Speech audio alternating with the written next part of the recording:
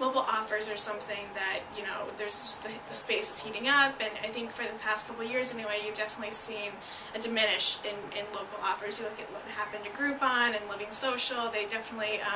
hit a bit of a crash just because consumers got bombarded with deals, they felt overwhelmed, and the companies had problems with it. And I think the next challenge for all of those companies, and now Google's kind of throwing its hat into the ring as well, is about making everything contextually relevant. I think when you are thinking about Google Maps, you know, obviously you have a mission in mind. You want to find a particular store, and that's where Google, in my opinion anyway, really is a hand up compared to the Groupons and Foursquares and that kind of thing, because when